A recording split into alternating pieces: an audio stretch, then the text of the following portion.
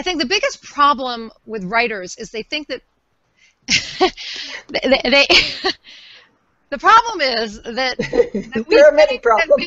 we think that business, yeah, we think that business isn't creative.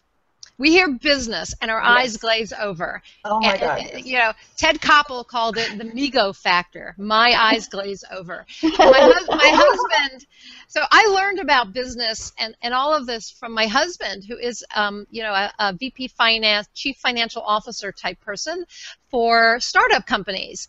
And so he'll talk about finance and business and all that stuff, and seriously, I get the Migo factor. I'm like, I just, you know, zone out, not there.